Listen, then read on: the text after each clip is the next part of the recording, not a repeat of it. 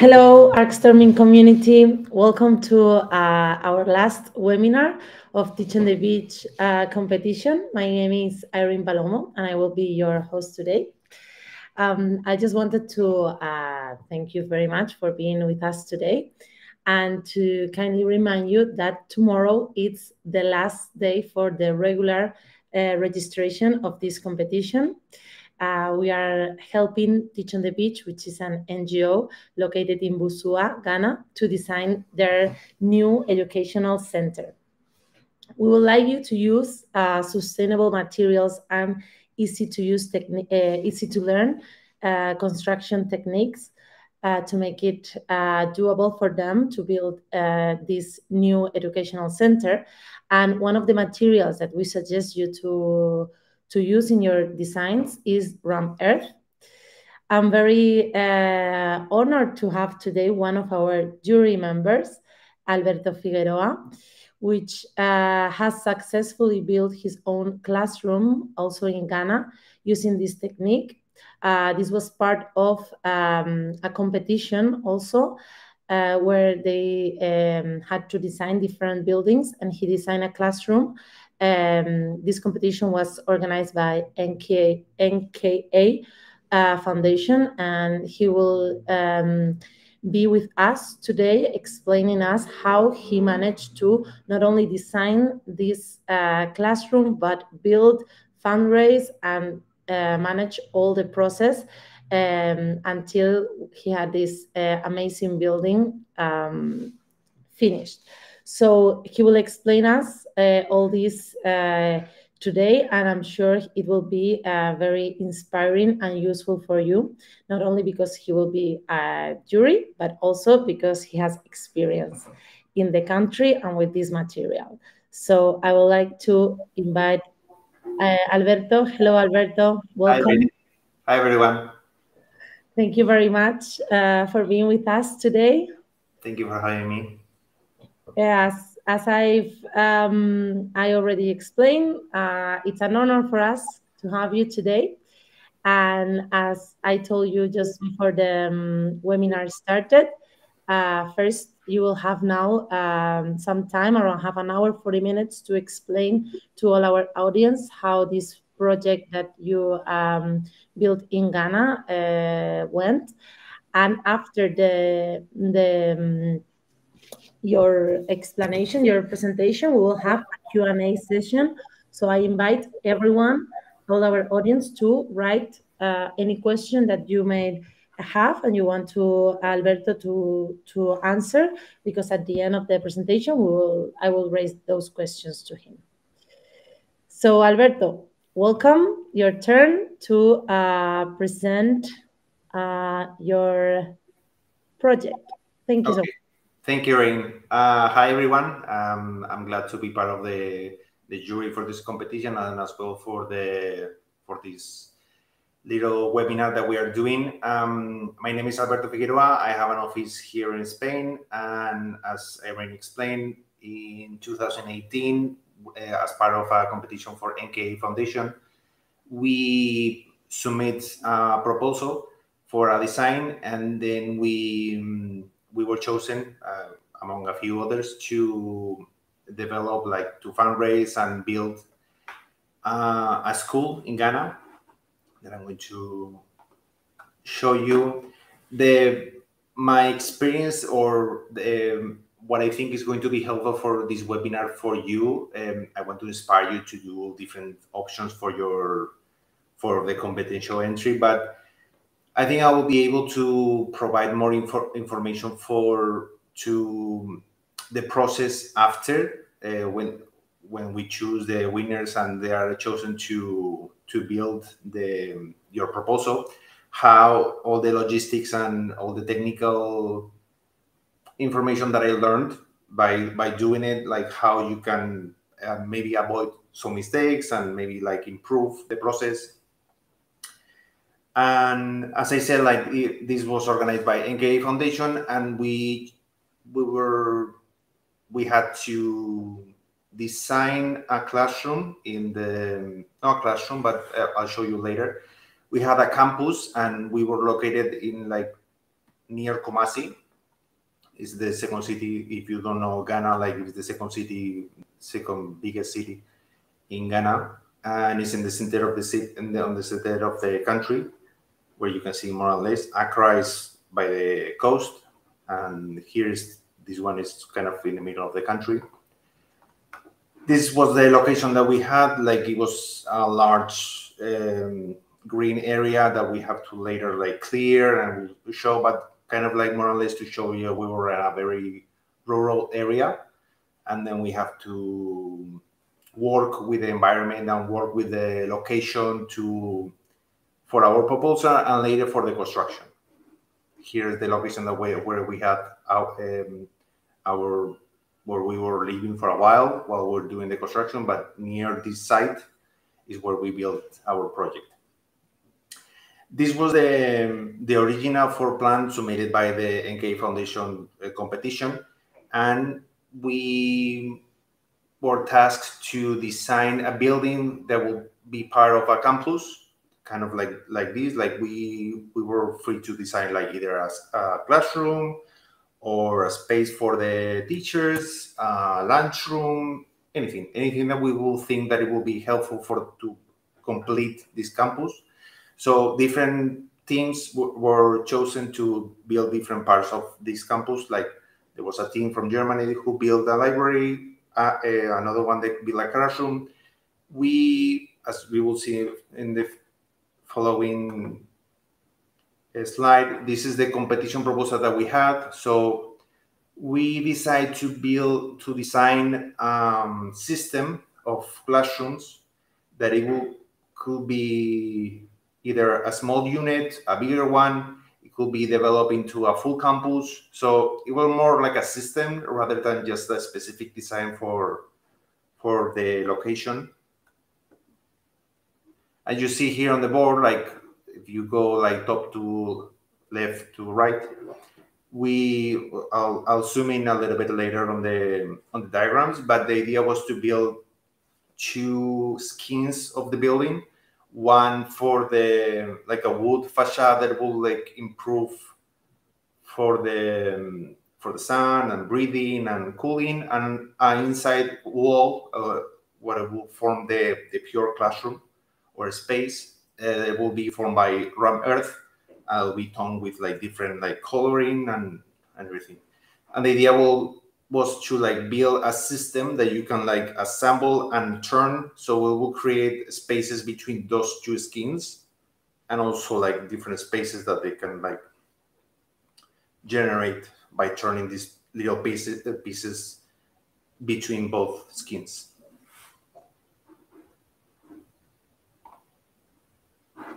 This diagram that we work like the thinking of the sun, like recovering rainfall, also the weather or where the time of the teaching is going to happen, and also like crossbreeding, the acoustics, and we were all thinking to pay a lot of attention about how this classroom will operate, because it has to be on a minimal operational cost.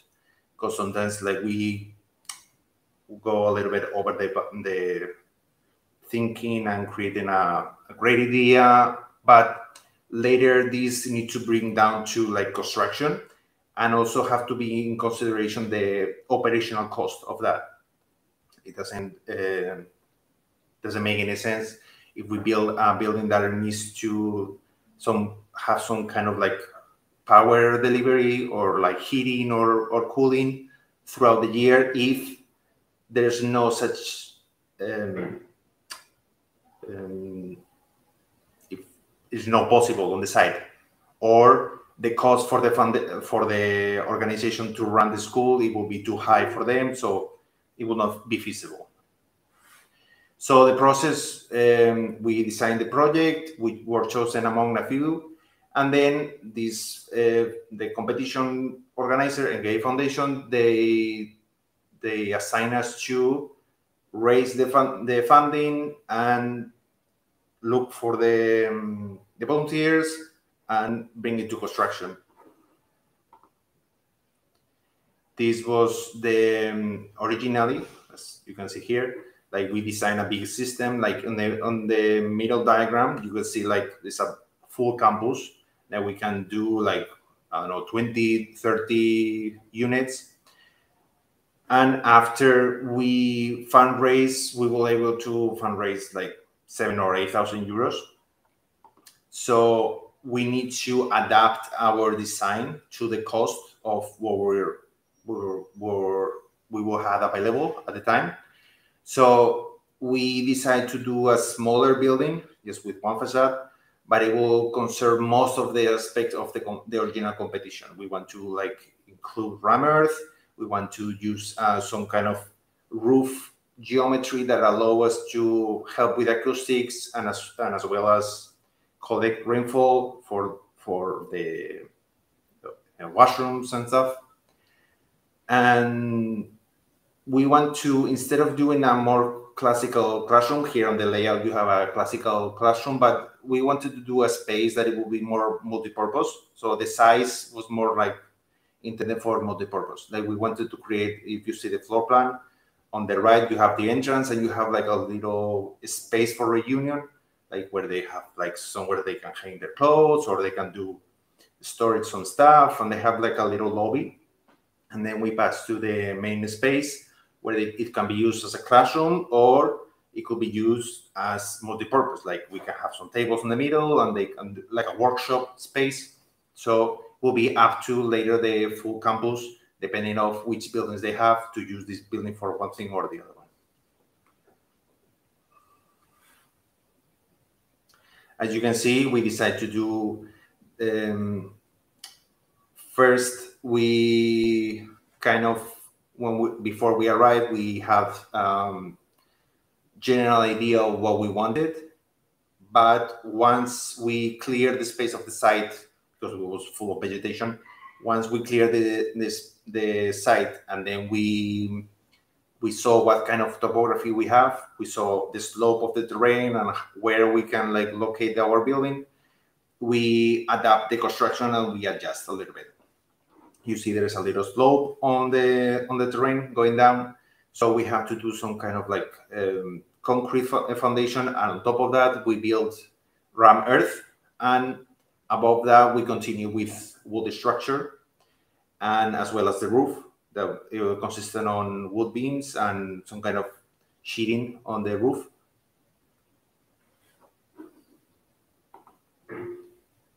These were the volunteers, among others, many helped me, and they came to Ghana to be part of the experience and contribute and work to building the school. This is the site. After clearing all the vegetation, you see on the back, like we have tons of vegetation. So for a couple, 3 days, we have to clear this entire site so we can store some equipment, the very little equipment that we have, but also like earth or concrete or sand, everything, and clear the space to be able to work.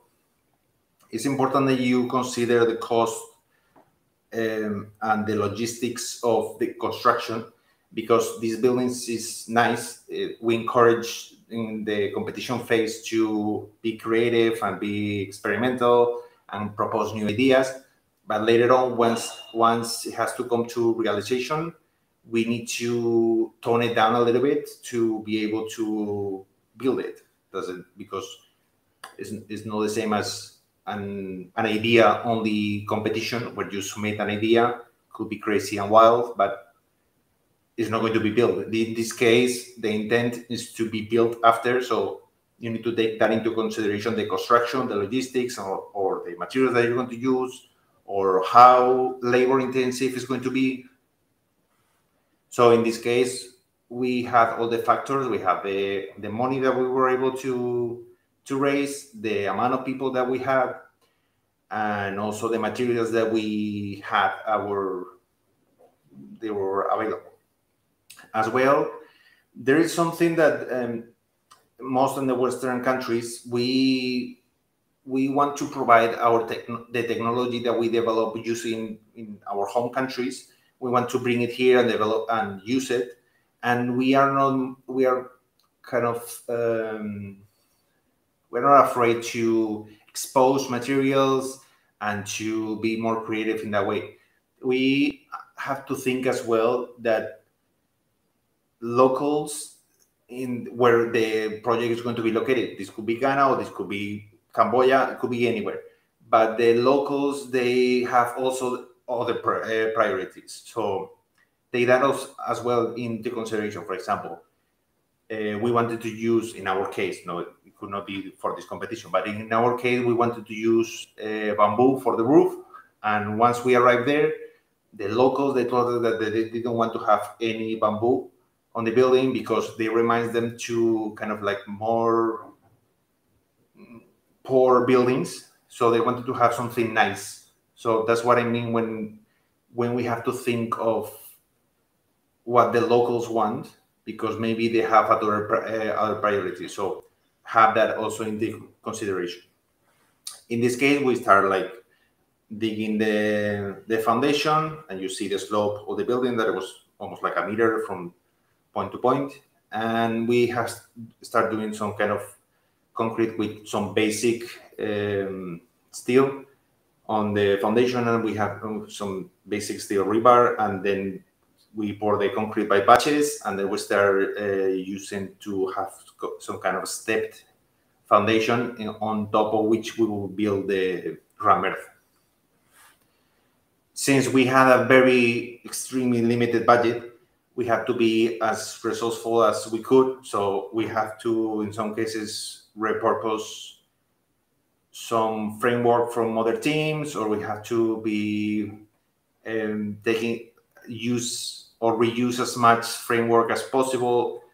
Take that into consideration as well, because it feels like sometimes the money is unlimited or is going to stretch so much, but in reality, you have to consider that you have to pay local workers, whether like they are specialized, like a carpenter or a mason, or basic workers. We even pay, for example, the ladies who bring the water from the river all the way to those like blue deposits. We have to pay everyone, pay the materials, pay the framework, pay for the equipment. Like could be, for example, like some circular saw or some hammers. We broke hammers like every week, so you need to take that into consideration, as well as, for example, the amount of earth we need. Like some little mistake that I will explain a little bit later, but one thing that I didn't account for is the amount of earth we will need for the walls, because as you saw on the previous building, we built this with beam, with Revit, and we were able to obtain the volume of earth that we will need for the ram earth. But I didn't take into consideration that when we pour earth for the ram earth, you do batches of about, like, for example, 10 centimeters, and then you have to compress it to half. So most likely you will need twice as much of earth as you thought you will need. So we finished with the concrete foundation. Here are some volunteers and some our local workers. We did the concrete by hand, because the speed that we were building framework and curing that concrete, it wasn't fast enough for us to use any other equipment to create the concrete. As you can see, we already have the stepped foundation, and on the left, we start building the ram earth walls. We were able to use already existing framework that it was made of metal, steel. I highly encourage you, in the case that you are going to build it, that use steel framework, because the key aspect on the construction for the ram earth is speed, because it's very labor intensive.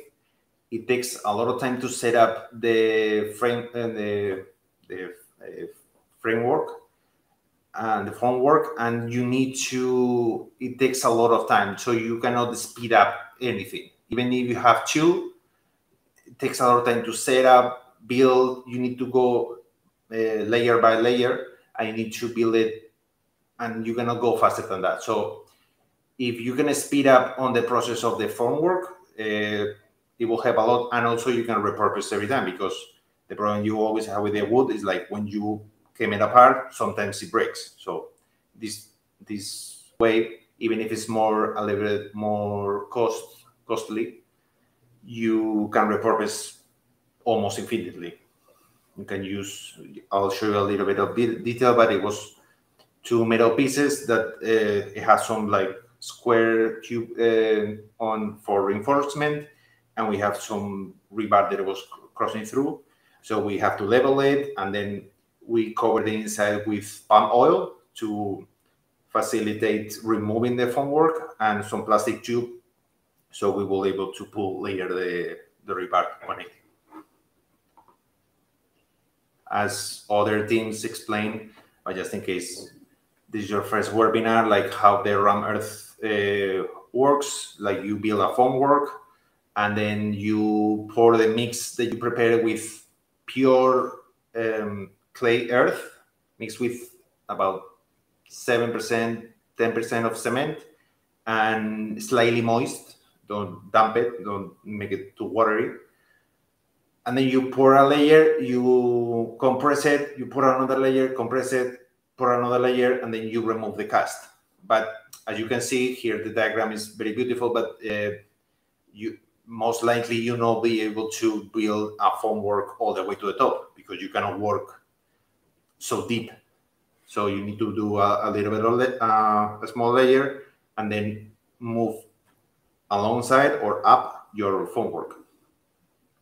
The good thing is like the formwork, the ram earth cures way faster than concrete. Concrete you will need for proper concrete execution, you need 7 days, but you can remove the formwork like after a couple of days if it's not going to have heavy loads. But with formwork, with ram earth, you can remove it like after a couple of hours, 2-3 hours, and then you can move it and you keep working on the next patch.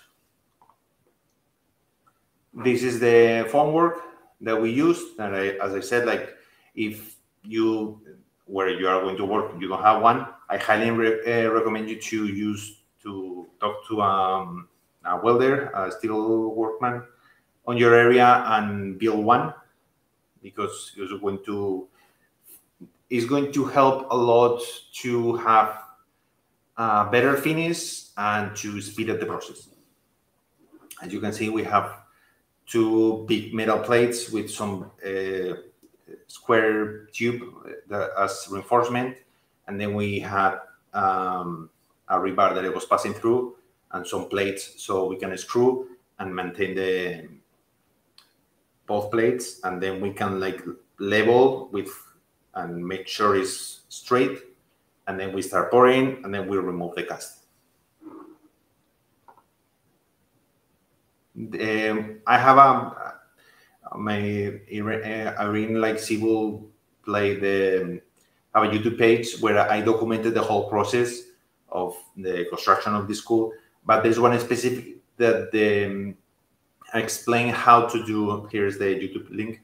How to do ram earth, and it's very helpful because there are certain things I didn't count at the moment, that once we start building and we knew people, locals and not locals, that they were working on ram earth, they give us some advice and they teach us how to do it, and I record it on the video so you can learn as well and avoid certain mistakes. For example, you cannot use the same earth that you dig up, even if it's very clay, full of clay. Like as you can see on the picture, like not the one at the bottom, but the one at the back is very red. It feels like you can repurpose the same earth that you're digging up for the foundation. You can repurpose for the walls. You cannot do that. You have to use a pure clay earth, and you will be able to tell that it has no organic material in it. You will be able to tell that by smelling it, because if you smell and it smells like earth, it contains vegetation, or it contains organic materials.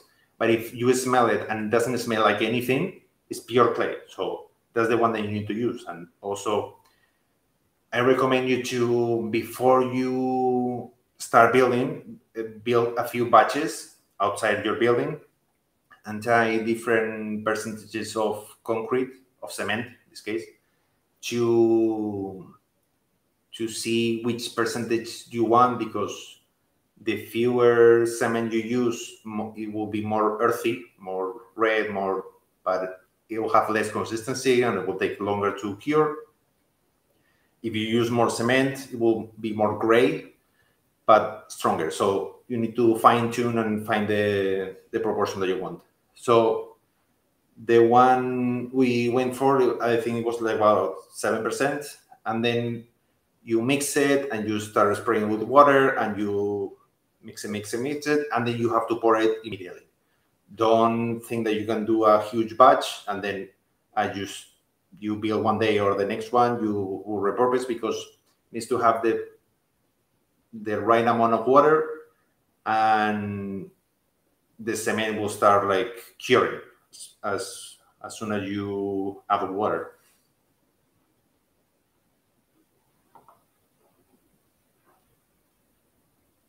Here are our co-workers that we bring buckets, and then we pour a layer of about like 10 centimeters, and then we compress manually.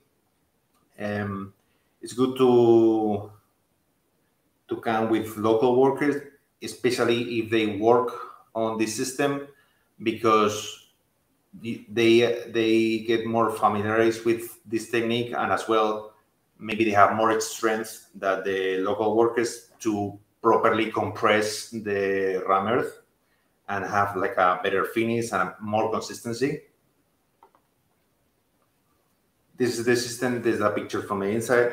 And you see we have some plastic tubes that it will separate exactly the distance that we need.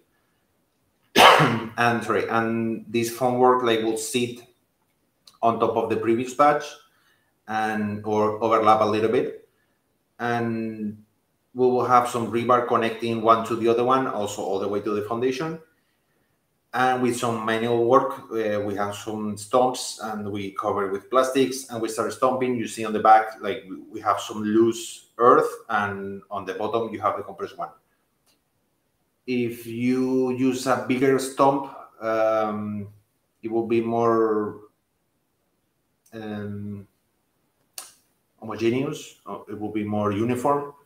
If you use a smaller one, you can compress it more, but it will squeeze it a little bit and it will move to the side. So you will keep squeezing in and out. So I recommend to have a bigger one from the middle, and the sides of are adjacent to the formwork. Use a smaller one so you can compress the little bit of earth that is coming up. So you have a more consistent, a more polished finish. This is a picture from the inside. You see like a big batch of the bottom, and that will be compressed all the way to the half. So it's important to consider the volume of earth you are going to need, which is about like 50% more than the actual volume of the wall, or it could be up to twice as much.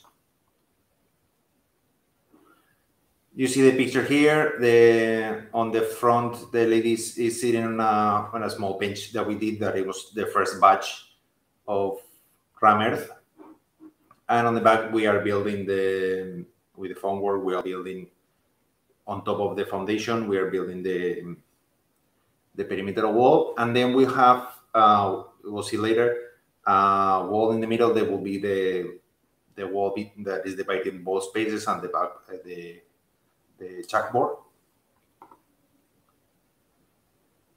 Here we're moving forward. You can see in the middle that there is a wall, that is a formwork. There's where we will build the backboard. We have to continually like change you see here on the left, that's Eddie, and he was like covering the stump with the sack for the rice. We repurposed it to cover the stump, so we were able to like stump and don't remove pieces of earth when we were pulling it. and also preserve and help with the stomping. And as I said, like, we were using as well, you can see here on the inside, we were using palm oil to cover the inside of the wall of the formwork to help later remove the formwork. It smells really bad, but it is helpful because otherwise you have to wait longer to cure everything and remove it so it doesn't a chunk come out. Here's the perimeter wall that is completed almost, and we have the middle wall that is separating the kind of like the lobby from the classroom. As you can see on the perimeter wall, you see on the right, there is a little bit of a bed in the wall, on the top of the wall. That is because we will place some steel bar for connecting, and then we'll pour concrete, and there will be our connection for the wood structure that will go on top. You will see on the following picture. Here are a couple of videos that Irene is going to play for us. What we decided to do is to build some kind of frames of wood that it will be easier to do on the floor, and it will be easier to assemble, and we can like place them on top of those connectors and like pierce them through and place that. You will see on the next video that we'll play later. And this way, even though the ram earth is very time consuming, very labor intensive, this way we were able to speed up a lot with the wood construction and also reduce cost and adjust to our limited cost. We were spraying here all the wood structure to prevent for like any bugs or anything that will deteriorate the wood structure. Here are the same frames on both short walls. We have the same height, but on the longer sides, you will see like here we place one on top, we screw it because there is a hole, and there's the connection like you see around the wall. On top of the wall, there is some kind of like rebar connecting and some kind of concrete that will help us to connect the wood structure to the ram earth. And as you can see on the long side, there are like longer pieces. So that way, like both wood frames will be one place and then connected with a piece of wood. And later on the next scene, you will see how the beam will connect between each frame. So it will be easier to build everything, especially because later, like we don't have any cranes, we barely were able to do any kind of like scaffolding or anything. So you need to take that in consideration, that as soon as you move above 1.5 meters above the floor, everything starts to get more complicated. Especially if you have to do ram earth, you need to bring the earth all the way up. Imagine that you have like 2 meters, 2.5 meters, 3 meters of wall. You need to bring all the earth all the way manually, all the way to the top. The formwork, you need to pull it manually all the way there. Everything gets more complicated. So you need to take that into consideration. You don't have, or maybe you have, but in this case, we didn't have any equipment. You didn't have any cranes. Here's the picture of how we finish all the wood construction on the perimeter. And as you can see, there's like a little mountain that is doing, is because we place the beams between each frame. So it sits there and we just nail them through, and then we can build with little rafters in between. You can see through, like there is a wall that is in between that will be later finished. And this was the final once the project is finished. As you can see, I'll get more into details. Like we want to, you see some colors and some patterns. What we do, we wanted to have a very breathable building to be able to have a connection with the outside and also like natural ventilation. But we wanted to use the skin as fabric that, if you're not from Ghana, like maybe you don't know, like it's called Kente. That is a natural fabric from that a natural fabric that they will design there in Ghana. I'll have a picture later that will show you. This is the inside. This is the lobby that you, as you enter. When we finish the, I'll go a little bit back. When we finish the back wall, we level inside with earth, and then the mason that we have to rely on a mason. He made a concrete slab to have a polish finish, and the wall for the jackboard, both sides, we wanted to plaster and have like a smooth finish because maybe we'll have some like furniture there. And on the other side, you will see we have the jackboard. But we wanted to leave the inside of the exterior walls as pure as from earth. The local school director, he wanted to cover everything on plaster, but we wanted to keep it like the ram earth as natural as possible. This is the picture from the inside. We had just the jackboard that it was like a little bit recessed and polished, and on top of that, later they will just bring with some kind of like a black paint, and that will be the jackboard. On top, you see there's a little bit of sky ceiling. I wanted to use more for the roof, that kind of transparent plastic sheeting, but it was very extremely costly, and it didn't give me like very good guarantees that it will perform well over the time. So we just wanted to do a little piece to have some light over the chalkboard. Also, I didn't want to turn the whole classroom into like an oven, because during summer they don't have class, but depending on the time, if they don't have raining season, like after 11 a.m., 12 a.m. start to get like really hot, and I didn't want to abuse with the sunlight, direct sunlight. I wanted to use as indirect as possible. For the roof, we complete the roof between beams with some wood rafters, and on top, unfortunately, the most used material is metal sheeting. I didn't want to use that one because it makes a lot of noise. It's not very eco-friendly. We were able to find some kind of panel that was made kind of like more like a composite, and kind of like a mix between different things, and it has like a red finish on top. So it was like a middle ground decision, compromise to choose this material. Originally, we wanted to do something else. We wanted to use bamboo, or we wanted to use something else, but this was the material that we were able to do. And the locals, they were agreed to use, because there were a lot of negotiations on which materials we can use or not.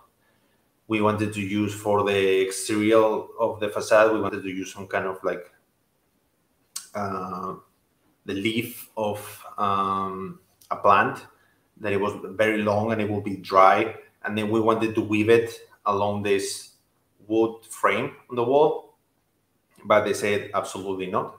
They didn't want to, as well as bamboo or anything that resembles any of that.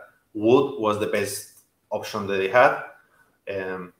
If it was up to them, they would have everything on concrete or concrete block, so it was a lot of negotiations, and to have preserved as much as we wanted from the project and like please them in a way. This is a picture from the classroom from inside. The idea was to like complete the campus, and after the education minister or the ministry will come here and certify the school, and then we'll provide for the furniture or whatever they need, the books, the materials, everything. We wanted to use color as much as possible for the structure, for everything, because it's something that they like a lot on the original project. and we wanted to be more colorful, and they appreciate that a lot because other teams, they have different structure, different projects, but they were more toned down. They were morely concrete and earth, and they appreciate a lot that we use a lot of color for that. This is the material that I was talking about.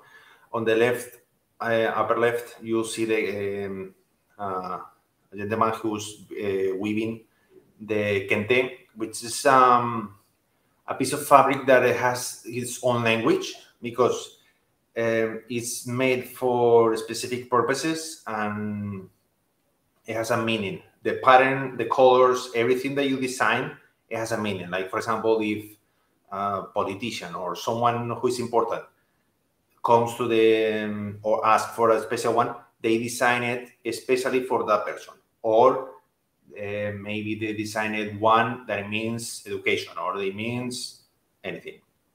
So this design of this language, of this color, of part of the culture, we wanted to incorporate on the project. So that's why we treat the outside of the building with color, but also with some kind of like creating a pattern of kind of like a Kente, using colors and patterns and creating like a fabric that wraps around the facade. We wanted to use that kind of weaving to complete it and have like a full fabric, but since they didn't want it, so I just wanted to leave it like this.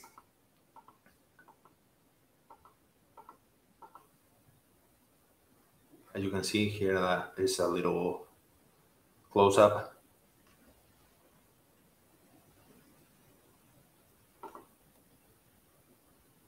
And that will be it. If you have any more questions, like we'll go through them. And if I forget anything, I'll come up with whatever you need. Thank you so much, Alberto. Very interesting, everything that you shared with us. I'm sure it was very inspiring for everyone. Thank you. I wanted to congratulate you because, as I said in the beginning, and you basically explained all through the presentation, not only you designed the project, but you build it, you fundraise it, you recruited all the volunteers, you hired the labor, local labor there. So it's really amazing the work you have done, and the result, it's very, very nice. So congratulations. Thank you. And first of all, well, I've seen we have already 2 questions. While we wait for someone else to write their questions, I wanted to ask you about the whole experience from being an architect to really building your own building. You've already mentioned some interesting lessons that you have learned. But if you will have to choose one advice to give our participants in this competition, it's also going to be in Ghana. They need to take care of the budget because it's going to be easier for the NGO, weather condition, labor. I don't know. If you had to choose one advice, what will it be? I will say to think as well what the local user is going to appreciate or want, like to tailor the project to the site, the culture, and kind of what they want, have that in consideration. Because as I said in the beginning, like it's good that we came up with like crazy ideas or we have our own agenda to design something, but also have on the rear mirror, like maybe it will be difficult on the designing competition phase to guess what they want. But it was, if you look up the maybe other project that was built or from other teams or other competitions, like maybe you see something in common that maybe resonates with you. So maybe like you can learn from that. Okay. Yeah, sometimes we think something it's better from our own perspective, but when you get there, you realize that maybe the needs and the reality is different. So we should take into account that. For me, it was like kind of like shocked me, but kind of like I wasn't expecting that. Like for choosing the materials, like we wanted to use more natural material. We wanted to use bamboo. We wanted to use that kind of long leaf that we were able to try and weave along, kind of like the same as we would use for wood or anything other natural material. We wanted to use that and have like very natural and resourceful and local materials. And it shocked me a little bit that they didn't want that, because for them psychologically, like it felt them more like low cost, and they wanted to have something more polished, something that we take it kind of for granted on Western countries, like more like concrete, more like what we through architecture we had on the 80s. Like we were like looking for like those like concrete, like brutalism, like the concrete structure, the steel, the everything. So they prefer in their eyes, at least for the finished project, they want to have as smooth and as polished as possible. Okay. And for us, we wanted to do the opposite. Okay, very interesting. And a more practical question, because you also share a lot of advice, like for example, when you were explaining about the ramp earth, how to choose the different earth while smelling it. No, if it smelled like earth, it had the organic, so it was not the clay that we wanted. And you also mentioned that, of course, budget was very important, and well, 6,000 euros, right, was the final budget you? Yeah, between 6,000 and 7,000. 7,000 euros to build this. Back then, like it was like 5 or 6 years ago. I don't know how the currency changed, but okay, but it's a reference, and it's really impressive because it's a very limited budget. So you use ramp earth, wood. What about the prices of these materials? Like, what was the most expensive material back then that you used, and the cheapest one? Not by the material itself, because that's something that you have to also consider, that the cost comes with everything around it. For example, earth could be really cheap, but since it's very labor intensive and very slow, you need to pay the wages for the workers for longer time. The delivery of the truck delivery, like for us, it was delayed a week and a half, so we were able to continue for the work, and it was very pricey. Just the delivery, not the earth itself. With the wood, it seems like a little bit more pricey than ram earth, but it's way faster. And even though you have to pay a carpenter and an assistant, we were able to finish the roof in like a week, two. For the ram earth that you saw, it took us like a month and a half. It's very slow, and other teams, they build their own projects, and they build 2.5 meters, almost 3 meters of ram earth. It took them like, they have twice as many local workers, and they have to, sometimes they work like 6 days a week, and a lot of volunteers, and it's very intensive. It's really nice. It's extremely, I think it's a beautiful construction system, and obviously way better than using like a pure concrete wall or a concrete block. But you have to also take in consideration that it's very labor intensive, and you have to balance what you want. Like take everything in consideration. Yeah, so it's a mix of factors that you need to take all of them into account, not just the price of the raw material. Yeah. Okay. So I think we can go now to see the questions of our audience. Okay. Let's see the first question from Josue Marquez. He's asking, how do you manage the structure's calculations? I mean, it's a light structure, but how much you can load over the ram earth? I was able to calculate the wood part, because even though the wood wasn't coming from somewhere that it was certified, I can have some kind of guess more or less on. So I was able to calculate some kind of sections for the beams and the wood and everything.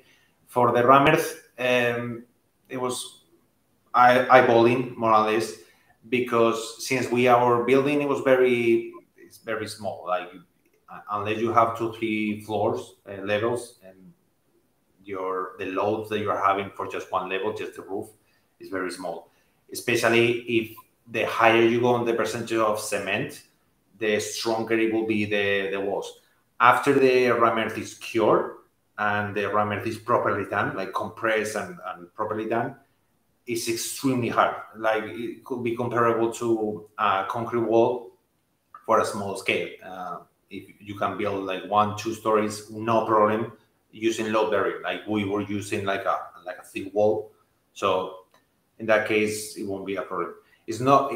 Sometimes people confuse ram earth with something that we call tapial, which is like using around the wall. Like, you have a formwork that is maybe made of wood, and you pour the earth, but it doesn't have any cement. So you compress it a little bit, and you remove the cast, and then you put some plaster or cement, and then that, if you apply a load on the wall, sometimes they collapse and they break. But on the ram earth, since it has cement, the cement helps to bring everything together, and it brings a lot of resistance for loading. Okay. Yeah. Sorry. So basically, you really need to see, depending on the project, and once you are there, right? Because there is not a really arithmetic calculation, right? Not that I knew at the moment, and I didn't run calculations for the load bearing of the wall. The load bearing of the wall was the least of my worries for structurally. I was more worried about the wood. For the walls, I didn't have any worries.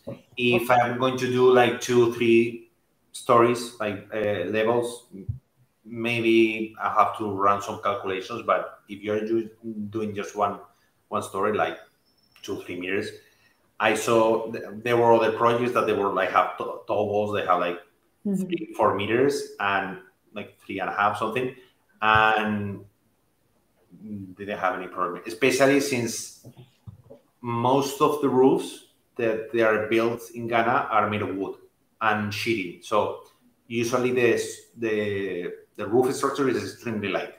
Okay. So not a huge problem. Okay, these Patalab architects, they are asking, is this composite roof sheet efficient in terms of heat insulation? Is it available and costly accessible in all Ghana?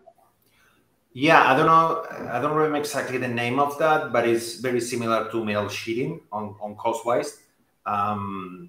In terms of heat insulation, negligible. Is like similar to metal sheets, maybe a little bit more, but similar.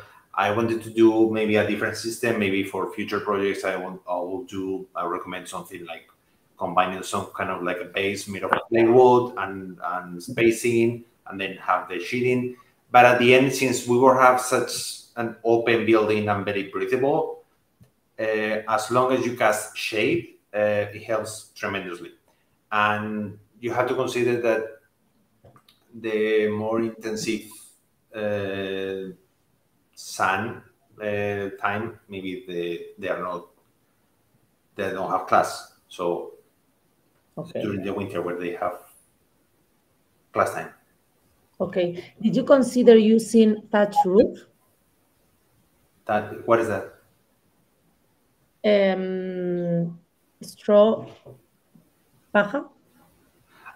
It wasn't available on our area, and I'm pretty sure the locals, they didn't want that. Anything that resembles anything natural, right? Too cheap.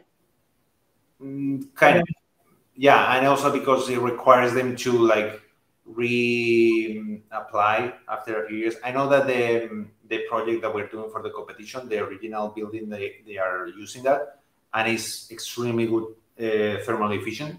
It's really good, but you have to be considered that you have to replace after a year or a few years. Okay, so the maintenance, maybe it's not ideal. Yeah, and also like I didn't have any experience building with that, so I wouldn't be able to build it. Okay. Okay, let's see. Next question from Miriama. Was it hard to deal with locals to get materials, or did they deliver stuff as promised, or you have any problem? Very good question. We had ups and downs. Thankfully, we had one representative from the NKA Foundation, from the competition, who was helping us to mediate with local suppliers. And through him, we were paying him, and he was delivering like major stuff, like a truck full of earth or sand or cement or small things like little tools like hammers and stuff like that. We will go directly to a store and buy it ourselves, because like stores with like hardware stores, like small hardware stores, they are like everywhere. So you can buy that directly anywhere. But for like big purchases, it's better to count someone local, because first of all, especially for example, if you're going to buy wood, like I had him as intermediary, because as soon as they see you and you are not local, you are going to have a different price. You're going to have a higher price because they know that you can afford it. So you have the Obroni price. Yeah, this is European. It means like white. So not only the cost, but also you need to know that it moves in a different rhythm. That maybe if you are from Europe or United States, we here are extremely important timing, and we value a lot like when you supply it, how you supply it, everything. There maybe it takes different time. Like maybe you order and it has to come on Monday and maybe come on Thursday. So it has different timing. I didn't have any bad experience with my local workers, but with some suppliers, for example, the sand, it took us a week and a half later, and they delivered the sand. We were waiting for a week and a half, and we cleared a huge path for the truck to come backwards and deliver it on our side, and then they deliver it on the wrong side. So we have to wheelbarrow all the sand all the way to our project. Okay, yeah, I mean, it's always at least better. It's always better at least to have some local person, worker that can help you out, because when you are in a unknown country, different country, you don't have contacts or relations or anything. So for sure, that was very helpful. In this case, in this case in Ghana, like you don't have any problem with the language, because absolutely everyone speaks perfect English. Okay. But the thing is to learn how to negotiate or how to deal with locals, especially for big purchases. It's highly recommended. Yeah. Okay, I think this is the last question from Ranuma. She's asking, does from earth construction need long-term maintenance? If yes, then in how many years' time? Thanks in advance. And would you suggest any other alternative to RAM earth construction? No, not that I'm aware. Like even projects here in Europe or North America, they use RAM earth, and they use it mostly for outside. So once the wall is cured, the cement start working into action. As I said, it's like as hard as concrete wall.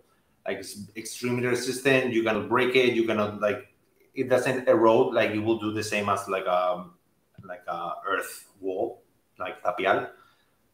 It's extremely consistent. Like maybe the little rocks, if you have little rocks, like maybe they will children, they will pick it apart if they can, but the whole wall will remain there for a very, very long time. And I like a lot the system. I don't recommend to any other. Like maybe you can play with others, but it's good to have a combination of both ram earth and wood. Punctually, if you can use some steel for the roof, but with wood and ram earth, you can have very nice projects. I had there was another team, German team. There were a lot of people on that team, and they, instead of using ram earth, they decide to create their own bricks made of mud, the same earth that we were using, but instead of like casting it on a wall, they had a machine to compress and build bricks. I don't recommend that at all, because if ram earth is a little bit cost intensive, building your own bricks is insanely time consuming and labor intensive, and it took them a lot of people a lot of time to just build the walls, and at the end it doesn't look as nice as ram earth. Like one of the webinars that we had with Hive architecture, like, see, once you control how you pour the ram earth, you can have a beautiful finish. You can have some patterns and change the how much cement you use or which kind of earth are you using to pour, so you can have beautiful patterns. And once you start like polishing your technique and try different things, you can have amazing finish. Well, as you mentioned before, in your YouTube channel, you have more videos explaining ram earth, the use you had and everything. So I invite our audience to visit it so they can learn more about your experience using ram earth. Yep. Okay. Well, thank you so much, Alberto. I think there is no more question, but we have already been talking with you for 1 hour. So I am sure you are exhausted, but thank you so much. Thank you for having me. Very interesting to listen to you. And well, we will see each other in July during the jury deliberation. I just remind everyone that is listening to us right now that we will have this, the competition, it will end the submissions in July 12th. And tomorrow is the last day for the regular registration. So I invite everyone to join us. And Alberto, see you in July. Thank you so much. Bye, everyone.